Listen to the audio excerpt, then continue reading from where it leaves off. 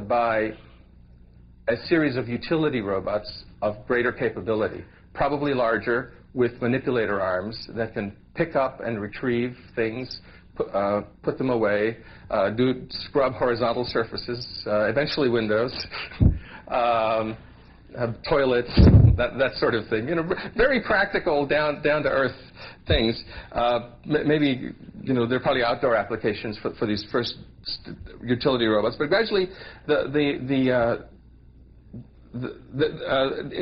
because there's a large industry, basically, there is expected to be a large amount of incremental development. This incremental development, I think, will roughly parallel the evolution of various characteristics in invertebrates in our own lineage. So by maybe as soon as 2010, these utility robots evolve into something that has a broad enough set of uses, each use being determined by an application program. So basically, you load this thing with an application program to do some simple chore, and there's a lot of application programs available. This is a universal robot, first generation. What about the software in the front? Well, may I borrow a pen? The idea is that, this again is a fantasy design at this point, but the idea is that, okay, we're almost there. That this shaft is a bus that is both a mechanical bus for supporting various peripherals. Here a small arm, a large arm, and a sensor head. And the bus is, by the way, also electrical and sends data to these things. The power and most of the computing is probably in the base. The bus can be extended, which is what the robot is doing right this moment. It's extending its own potential height. And these peripherals mechanically can ride up and down on the bus. And this seems like a very nice modular way to do this. You can add more arms or more sensors or different kinds of sensors. And the robot, most of the time, can do that itself. If it has one arm, it can use it to install in itself other things. Can it pick itself up if it falls over? Well, the idea is that it shouldn't fall over. It probably can, actually. I know the IBO robot does. That's one of its best tricks, is to stand up. So I think so. Certainly this shaft would have to be strong enough to achieve that, and all you need is then an arm sticking out at the right angle.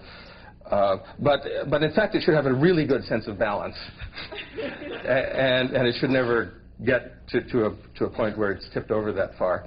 So I see that this is the beginning of a long evolution, several decades at least, about the same time scale as the speakers have all been talking about, say 30 years, 30, 40 years even. And in that, these machines become gradually more capable. The first generation simply runs application programs. The second generation, maybe 10 years later, has conditioned learning ability. The first generation, by the way, is comparable to a lizard on that scale. A second generation to a mouse, and it can learn to tweak its actions. The individual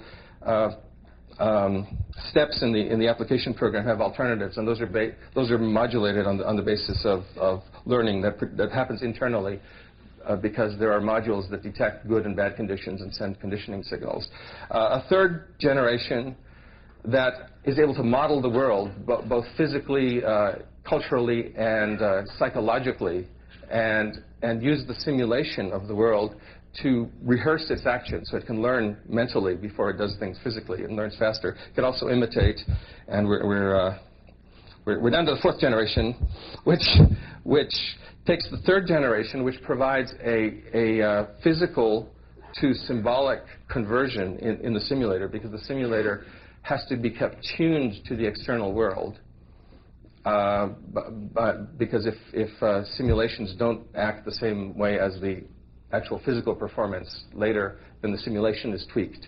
And the simulation, therefore, provides ultimately a good model, which is, however, labeled in terms of cultural properties, what things are, what their name is, and how they're usually used. Psychological properties, how various actors in the world feel about things, which is important because you don't want to do something to a human being, meaning the robot, or some other, or even some other robot that will cause negative conditioning in them.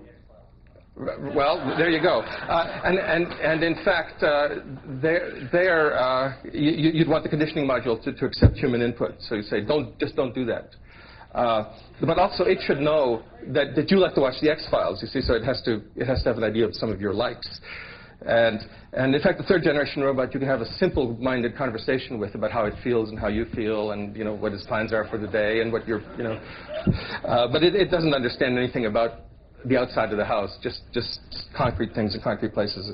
So the fourth generation adds a generalization layer to that, a reasoning program, which takes abstracted information out of the simulator, reasons about it, and then reinstantiates it into actual simulations. In fact, can use the simulations to help it with its abstract reasoning, because it can go make an abstract plan, instantiate it, and if it doesn't work out in the simulation, then obviously something's wrong with it. So there we go.